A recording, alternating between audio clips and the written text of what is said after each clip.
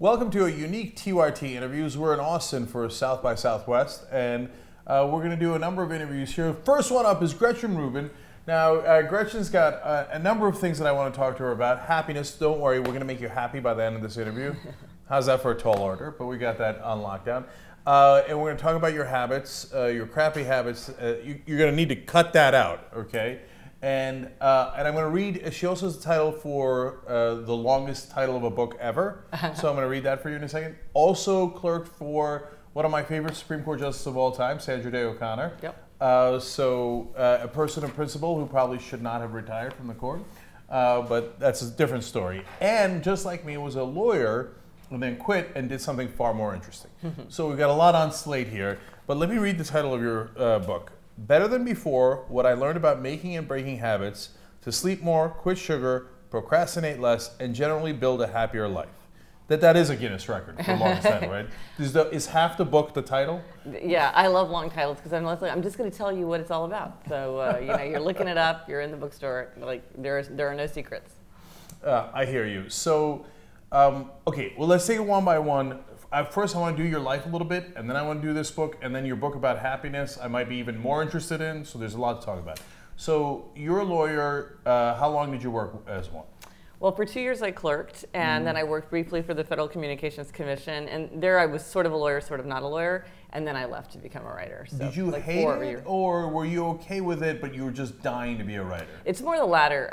I didn't love law. I went into law for all the wrong reasons, like, oh, it's a great education, and I can change my mind later, and it'll give me a lot of options. So I wasn't. That's exactly how my dad tricked me. Right. So I went into it kind of not mindfully. And then I did have a great experience. So it wasn't that I hated it. I had really great experiences as a lawyer. But as is something that happens to a lot of writers and people in a lot of different professions, I felt sort of a very powerful call to be a writer. And this was getting stronger and stronger until it got to the point where I thought, I would really at this point rather fail as a writer than succeed as a lawyer. I had come to a point in my career where it was like a logical time to take a risk. And I thought, if I don't do it now, I might never do it. If I take another law job, I might never sort of get off the track again. And I had an idea for a book that I really wanted to write at that point. So everything came together. So it was more like I was going towards something than I was rejecting something. That's a really great way of putting it. I want everybody to think about that for a second. You'd rather fail as a writer than succeed as a lawyer. Yeah. That's kind of powerful. Well, and one of the ways that I realized I wanted to be a writer, and this is something that comes up in the happiness realm, is a really good tool if you're trying to be happier is to think about whom do you envy. Because envy is a very negative emotion, but it tells you that somebody has something that you wish you had for yourself. And when I was reading, I was clerking, and I was reading, you know how you get that magazine from your college that tells you what everybody in your class is doing after graduation?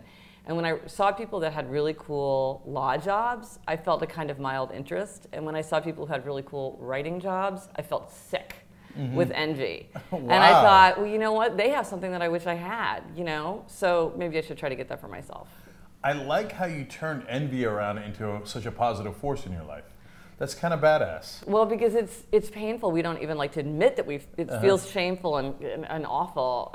But it can be this like big red warning sign. Like a friend of mine said she was really envious of her coworker who was always taking all these exotic trips, and she was always sort of talking trash about her, like, why is she always going on these? And then she's like, maybe I want to go on an exotic trip. Why don't I go on an exotic trip? I have all this vacation time. I never take it. I should go on a trip. That's why she just felt envy. And so that showed her what she wanted in her own life. All right, you're going to teach me a couple more of those Jedi mind tricks on happiness in a little bit. But so the first book you wrote, was it the happiness book? No. What was the first book you wrote? Well, the first book was a book that I thought of while I was working in Washington. And I think you'll appreciate this. It was called Power, Money, Fame, Sex, a User's Guide. And it was, I am interested in that. You want to teach me about that too? It was a very DC thing. I was actually looking up at the Capitol Dome against the blue sky, and I was like, what am I interested that everybody in the world is interested in? And I thought, well, power, money, fame, sex. And so it's a book. Is that the four big drivers, you think? I think it is. I mean, the kind of worldly passions. Like somebody told me you should have 3, red, white, and blue. Don't have 4. I'm like, okay, power, money, fame, sex. Which one would you leave out? They're all important. And it was actually good preparation for happiness because it's sort of like a very different way of looking at human nature. And it's written as sort of a satiric guide It's called a user's guide. It's like a user, someone who's a user. So it's sort of true, but it's also sort of a joke. Yep. So it was a really fun book to read. Kind of like the preppy handbook meets Machiavelli. I love it. What's interesting about that is that I would have ordered those 4 totally differently in different parts of my life. Yes, and it's kind of like a Rorschach test, because people are like, why didn't you put this one first? This is the most important one. But everybody disagrees about which one should come first. Yeah. When I was younger, obviously when I was younger, first was sex. Yeah. No question. Right. Like everything else was a pathway to get to sex. I would like to have power, I guess, to have sex. I would like fame to get sex, right? Yes. The money thing's a little uncomfortable to talk about to get to sex, but okay. So, but and fame, you know, that's very alluring. I mean, look at America, right? Everybody's dying for fame. Look at what Donald Trump has done with fame. Yeah. But I've been lucky enough to recognize its emptiness, right? And so that's become a lot less relevant in my life, whereas I'm afraid of what I would have done earlier in my life to get fame. Right. And thank God that it didn't wind up that way. But now I realize the most important thing is power, not because you want to be Dick Cheney and be like, I'm now going to rule over everybody, but you could use power for good. Yeah.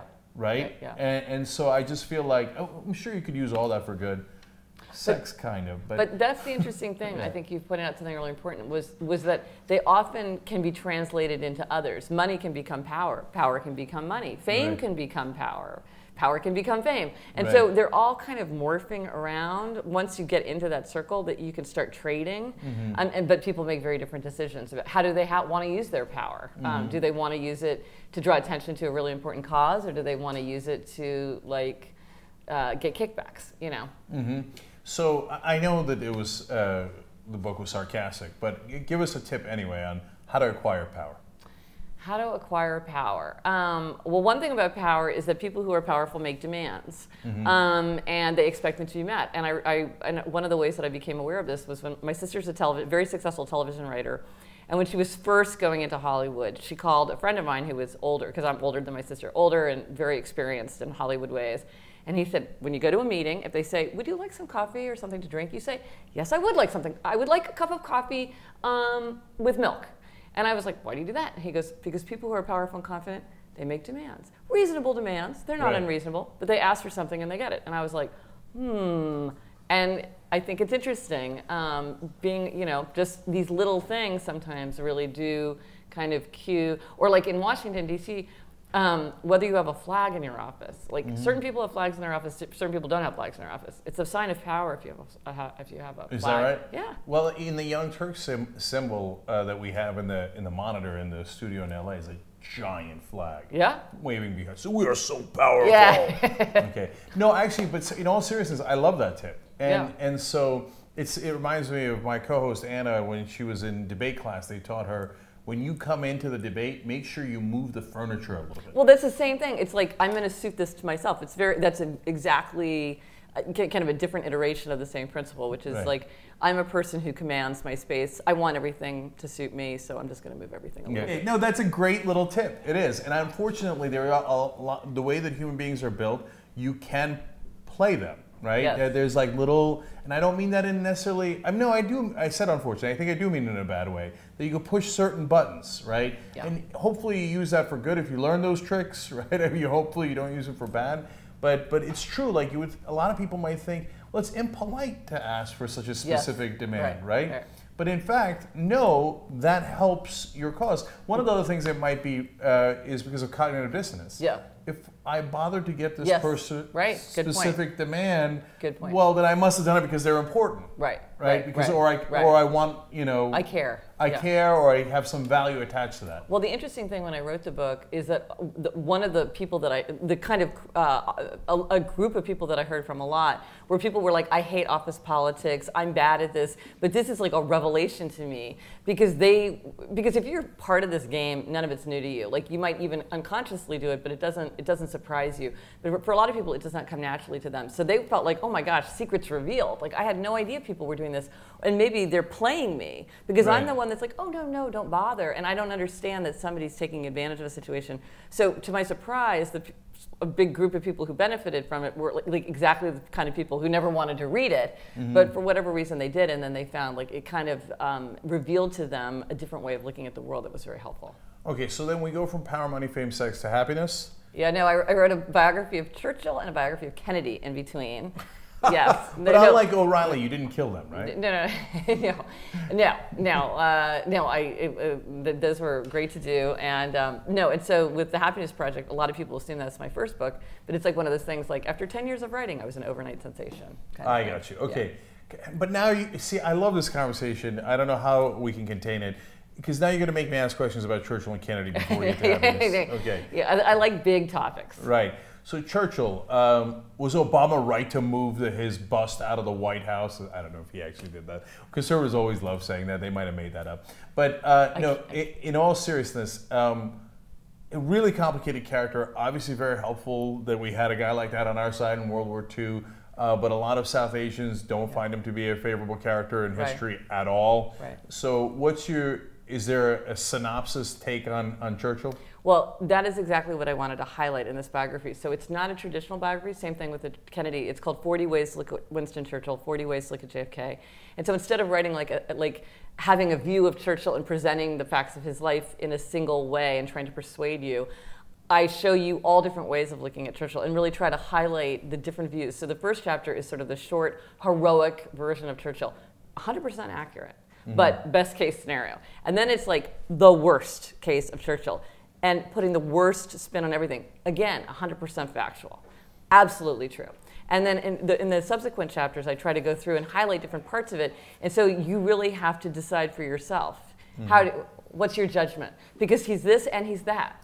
And in some, and he was always the same. So in some circumstances, it was heroic, and in some, it was despicable. And so at the end, I kind of get to my Churchill, but I really try to highlight through by just these juxtapositions, showing that there are many different ways to look at a tremendous figure like Churchill. There's no one unified version. Who's your Churchill? My Churchill is, I think, the transcendent, timeless Churchill, who was fighting for the country he loved, who had these values. And was limited by his time and his perspective, but was truly trying to live up to his vision of England. So and there were downsides of that, obviously, and I write about them extensively. So you're taking a view of it as like the founding fathers. You can't excuse their slavery, but you can put it in the context of the historical period and say that within that context, they did some wonderful things. Well, and we have to understand them from where they stood, and that doesn't mean we can't judge them. And it's not to say that someone couldn't come to a very different conclusion because they're looking at it from a different way. And what I tried by the 40 ways, I was just trying to show the limits of biography, that there is no one unified version of. How could there be one unified? Way to, how can I sum you up and come to a conclusion about you? Because there's so many ways that I could be evaluating so many different perspectives on what I've done, what Churchill's done, etc. And Churchill, I mean, he did everything. That's right. Literally. All right, one question about Kennedy. Who killed him? Oswald.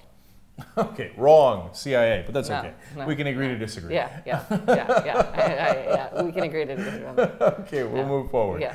Okay, so happiness. How do I get it? There's two answers to that question, depending on what framework you use. Now, ancient philosophers and contemporary scientists would agree if you had to pick one thing, because you're saying, like, what's the key? If you had to pick one thing that's the key to happiness, one thing is, you could say, is relationships. To be happy, we have to have strong relationships. We have to be able to confide. We need to feel like we belong. We need to be able to get support. Just as important, we need to be able to give support. And so anything that makes us deepen or broaden our relationships is likely to make us happier. And when you look at the people who are the happiest, they're the ones that have the most rich relationships in their lives. So you could say relationships. But there's another way you can answer that question, and that's by saying self-knowledge. That really the way that we can be happy is when we accept ourselves and expect more from ourselves. But when we build a life around our own nature, our own values, our own interests, not a fantasy self, not what other people expect of us, not what we wish we were, but what's actually true about us, then we can become happier because our life is a true reflection of our values and also what we want to aspire to be. Because just because you accept yourself doesn't mean that you can't expect more from yourself. So I think those are two different ways of saying like what's the key to happiness, and they're both right. So let me flesh that out more. So yeah, one of my favorite, very simple quotes is "Know thyself" from Socrates. All right. Well, it's on the Temple of Apollo at Delphi. It's the oldest advice in the world. It's 100% true, and it's the great challenge of our lives to know thyself. So let's take that a step further. So let's say I figured out who I am. Mm-hmm. How do I then use that to make myself happier? Well, that's really important. So it's very hard to know yourself. So well done if you know yourself. Like me, I know I'm meant to be a male model. It's obvious. It's obvious. You've accepted that fate. I have. What can you do? Yeah. As one does. Well, once you know yourself, it's to say, and this comes up in habits all the time, because a lot of times I find that when people fail, when they keep trying and failing with a habit, it's because in some way they haven't accepted what's true about them. Like people are always saying, you should be able to have one cookie a night. You should be able to get up early and go for a run. You should be able to study for the GRE without taking a class. Okay, you should be able to, big warning sign, right? Who says you should be able to? What's true about you?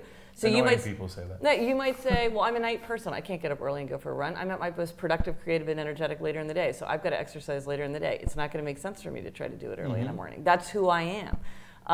One of the things that I had to accept about myself is like I don't really like music that much, which is, I feel kind of bad about it because I see the cultural value of it. I see that other people enjoy it. It's not that I don't get it why people like it. It's just that I personally am just not that into music, and I had to let go of the fantasy that somehow I could become that kind of person. So that's such a great example. Let's pause there for a second. Because it does. There's like this weird societal pressures you're not even cognizant of. Yeah. Because I'm not into music either. You're not. Right. There we go. We're soulmates on that. And like people go to concerts and they seem like they're having such a good time. I borderline despise concerts. And so I don't get it. And like sports, I'm like, it's hard for me to imagine that somebody would want to do that. That they would like. I get that they could have the moral rectitude and the self-discipline to force themselves to go play tennis or something, but I'm like the idea that you would actually look forward to it and want to do it, like I can't wrap my mind around that. Yeah, everybody's different, and let's acknowledge that rectitude is a funny word. So for me, like people say, like, oh, well, you've been jogging for 25 years, or 20 years or whatever. Like, don't you get a high off of it? I'm like, no, I kind of hate it every time. It's the myth of the high. I'm like, don't wait for the high. Right. Whereas I love competition, so I love sports. Yes. Right. So it took me a long time to realize that it's okay for me to say, yeah, I don't like concerts. I don't want to go to that concert. I don't want to go to that concert. Right. But see, knowing that you like competition, like maybe you would form your habits in a way so that you could tap into that more. And so instead of exercising in a way that's no fun for you, maybe you could figure out a way to harness that love of competition. See, I don't like competition. So something would become less fun for me. It would be harder to make it a habit if there was a competitive thing. Like if I was in an office where they're like, we're all going to compete to see who can get the most miles done. Like that would turn me off. But that might make it more fun for you.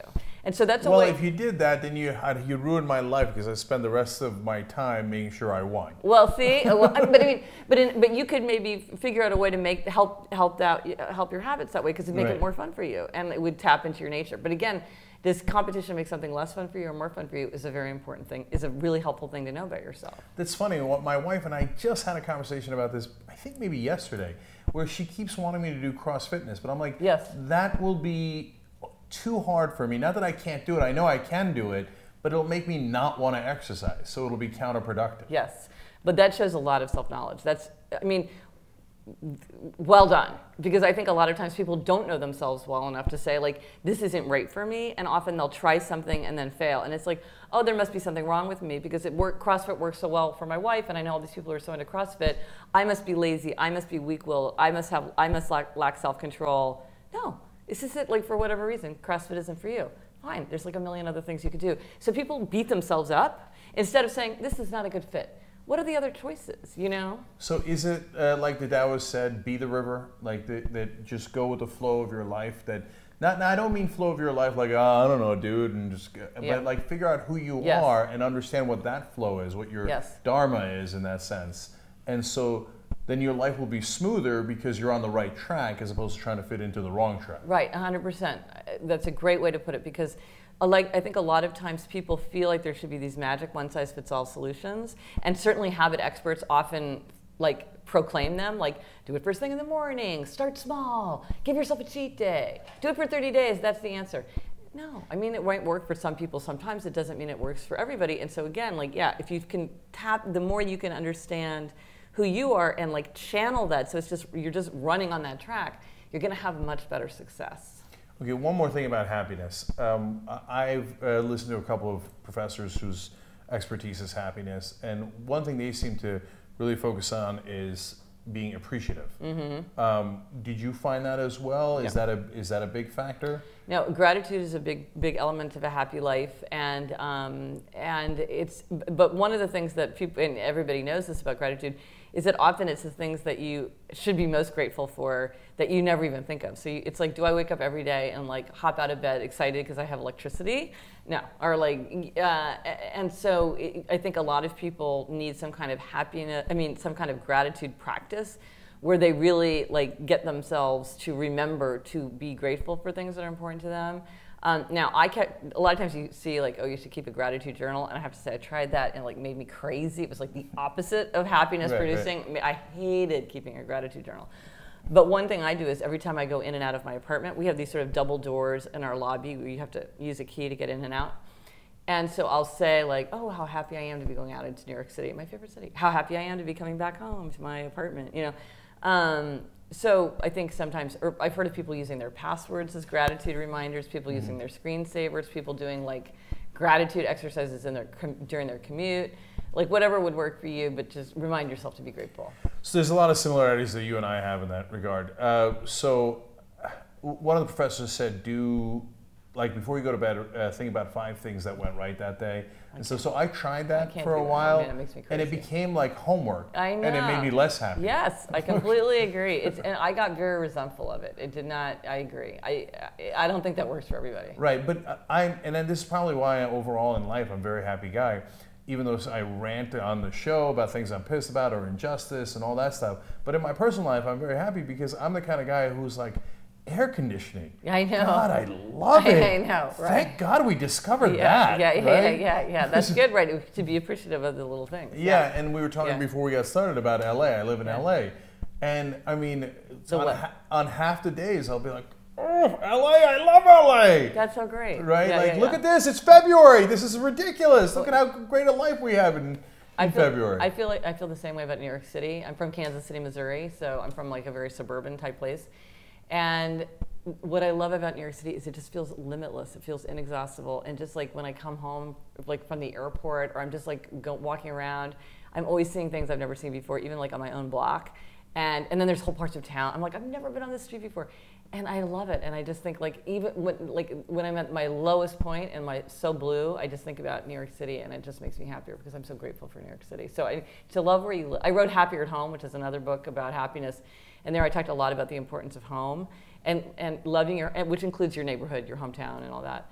And if you're not happy at home, it's hard to be happy. And so, yeah, being happy at home is very So how do you get happier at home? Part of it is knowing yourself, you know. And it's funny because all of my books kind of run together because like a lot of the stuff that I studied in happiness then ended up coming up in habits. So for instance, one of the things that you notice a lot in homes and also offices is that some people are abundance lovers and some people are simplicity lovers. Some people want bare surfaces and clean shelves and walls with nothing on them and quiet and like, you know, one perfect thing. And then some people are abundance lovers and they like collections and profusions and a lot of stuff on the wall and like buzz and people running around. And it's not that one person's right and one person's wrong. It's not that one home is the more serene environment. It's not that one workplace is the more creativity-inducing environment. It's just that you and I are different. And you want one kind of environment and I want another kind of environment. But a lot of times in their homes, people are told, you should simplify. Get rid of everything. Then you'll be happier. Not if you're a person who loves profusion and abundance. And then, you know, what you need to do is like, you know, put a bunch of stuff on the walls and express yourself. Well, if you're a simplicity lover, that's not going to be the right environment for you. So again, and it also with your habits. If you love a lot of choice and abundance, join a gym that's got a million choices. And today I'm going to spin, and tomorrow I'm going to do yoga, and today I'm going to lift weights. And then another, like I'm a simplicity lover. I go to a gym high intensity weight training. You do like 6 machines and you're out. Like, can you do a cardio machine? No, they don't have them. Like, it's so simple. It's so, like, it's very, very few things and no choices, and I love that. But some people would make them crazy. So but what if you're married? Yeah. And I know you are, Yeah. right? And I am. No. So, like, your thing of find your zen, your dharma, or whatever, and then work your way towards it because it'll make you happier. Super logical. But life is full of compromise, whether it's at home or it's at work, etc. So how do you deal with that? Well, I think that part of it is that it's easier when, one of the things I try to do in all my books is to create a vocabulary so that we can talk about it, because a lot of times it's just this like, you're wrong. How can you feel like, how can you get anything done with your desk like this? I mean, oh my gosh, we've got all this stuff around. Like, let's get rid of it. Nobody likes this. It's just like, okay, you're just accusing me of being wrong. But if we can just say like, you like it one way, I like it another way. How do we find a place where we can both meet? Then there's no judgment. There's no like, you should do it my way. Because a lot of times it's one person really says, I'm right, you're wrong. So I'm the boss, so I want everybody to have a desk like mine because it works for me. I think it's like, this is how I'm productive, this is how everybody's productive. Not necessarily. Or it's I live in this house and I feel overwhelmed if there's too much stuff going on. Well, maybe other people like find that exciting and interesting. So I think when you can talk about it, then you don't have to be accusatory. It's just like, well, how do we get to a place where we can, because maybe some rooms can be simpler and some rooms can be more, like there can be more going on. Like my study could be done in any way I like if I had a study. But yeah, I see what you're saying. Right. And or like the bedroom, you could say like, it's really hard for me to feel calm in a bedroom where there's a lot going on. So I get it, like in the living room and the kitchen and all this, I can take it, but I really need the bedroom to be really dialed back. Because for me, that's where, and then probably somebody could say like, I get it, like I want the living room to be like exciting and a lot going on and this is what I feel like it's going to express us. But, it's easier to compromise when you understand what the terms are, because a lot of times I feel like we're just like talking about these vague disagreements that go in circles. Right. It's in my experience, that's what often happens. Yeah, no, that's great because this actually goes to one of the themes that we talk about on the Young Turks all the time, which is understanding each other's perspectives. Yes. So we talk about it on a macro level, on racial issues, for example. Yes. Hey, can you see that you might not have had trouble with cops, but yes. this person grew up their whole life with cops harassing them, so their perspective might be different. Let's understand each other's perspectives. Yeah. That's enormously true also at home, at work, etc. Because it's human nature to think that it's almost impossible to not see the world through the lens of your own experience, and to remember. Hardest thing in the world. Yeah, and to remember, like, just because it works for me doesn't mean it works for someone else. Just because it's fun for me doesn't mean it's fun for someone else. Just because I need this to be productive or creative or energetic or healthy, it doesn't mean that it's going to work for somebody else. And especially in Better Than Before, I really try to highlight a bunch of different things where you could be one way and I could be another way, so that people can be aware, okay, I have a terminology for this, and there's no judgment attached to it. Because it's not that one is right and one is wrong. It's just that we need to understand how other people could be, because the thing is, basically we're all very much the same, but the differences are very important. And it's hard sometimes, especially if it's a subtle difference. It might be very significant, but it might be hard to recognize until somebody points it out to you. Yep. Okay, let's go to habits. So how do if I have a bad habit, of course, I'm sure I don't. We all do, yeah. How do I break it? Am I supposed to break it? That's a different question. So what I found is that there are actually 21 strategies that we can use to make or break habits, and use the same 21 whether you're making them or breaking them. And a lot of times with a habit, you could frame it in the positive or the negative. So you could say, well, I want to give up sugar, or you could say I want to eat more healthfully. And it doesn't really matter because the same strategies will come into play. But the key thing, again, is to what we were talking about before, is when you look at the 21 strategies to think, well, what would work for you? What's true about you, so that you can pick and choose from the 21 for the ones that are going to work for you, and you could set them up in a way so that you set yourself up for success. Okay, so you mentioned 3 in the title. Are those the most important 3, procrastinating, sleep, and sugar? No, those were helpful for me. Or ones that I looked at particularly. There's certainly ones that come up all the time that people mention, but everybody has their own kind of cast of habits that they are fighting. There are 4 habits that are habit areas that are particularly important because they go right to self-command, which is what's important when you're trying to change your habits, and that's habits related to eating and drinking right, One reason that people eat too much is they don't eat enough. Like they skip breakfast, skip lunch, and then they go nuts, and eat everything unhealthy and for dinner. Getting enough sleep, which goes right to energy and self-command. Exercise. A lot of times people think that they're too tired to exercise, but exercise actually boosts energy and focus. It on the one hand, it makes us more energetic. On the other hand, it calms us down. It's like this magic elixir of life. And then the last one is kind of surprising, which is that for most people, uncluttering. Even if you're an abundance lover, if you like having things in the right places, being able to find something when you're looking for it, not being surrounded by a bunch of stuff that doesn't work or that you don't use, that seems to help people have more self-command. And just think about yourself. If you go into a kitchen where everything's put away neatly, are you going to grab a box of crackers and eat half of it? You're less likely to than if you walk into a kitchen where everything's out and kind of half open and on the counter, and you just feel this sort of general sense of anything goes. Is it okay for me to continue to eat because I love it? Yeah, I mean, everybody has their own set of things that they worry about. Now, I'm one of those crazy low-carb people that you read about. I'm a super zealous person about eating an extremely low-carb diet, and I love it. It really works for me. But everybody has to decide what works for them, what they value, what's important to them. Okay, makes sense. And you've given me enough confidence in in knowing myself that I can say that's okay. I enjoy being a fat ass.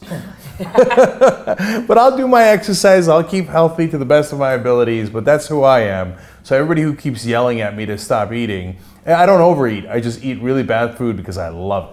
Yeah, what do you eat? I'm just curious. Peanut butter, banana milkshake. God's food. Okay. Anything wrapped in bacon. God's food. Oh, I love bacon. Right. You get low carb. You can eat tons of bacon. That's true. Yeah.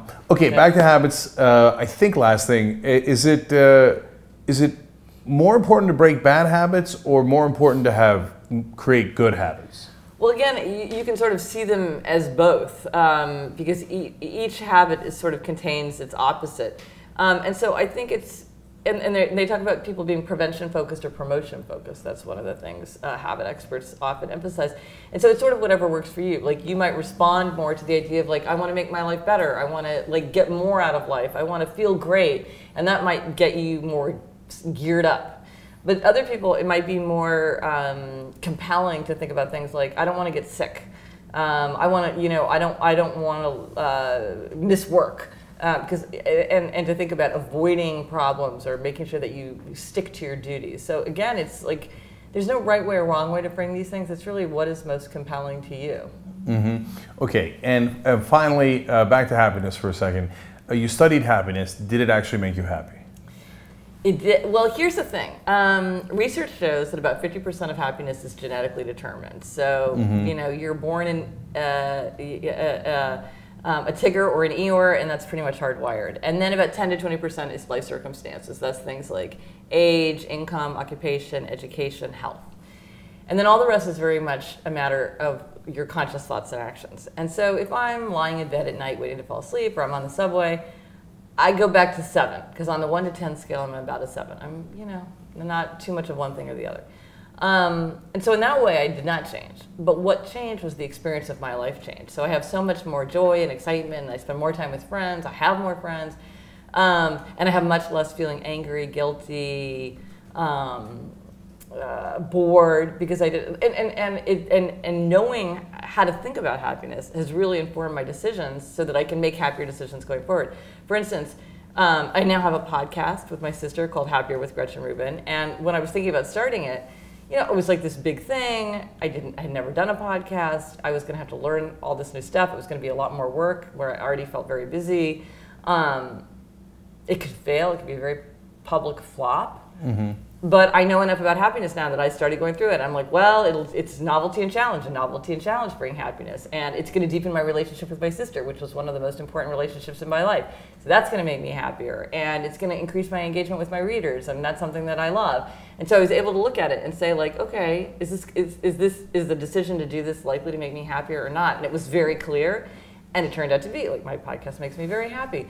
But I feel like 10 years ago, I might have done a completely different analysis of time management or something like that. Do I have time to do this? It's you have time to do whatever you want, And so I feel like I am a lot happier, not because I changed my inner self, but because I've changed the decisions that I make and the way I go through my day in a way that really makes me happier. That's good news. So I love to hear that it can make a difference. We can actually get better for whatever better means to us. Better than before. Right, and happier and stuff. So that's great. There's a lot that I took away from this interview, and though I'm going to come back to the thing we started with.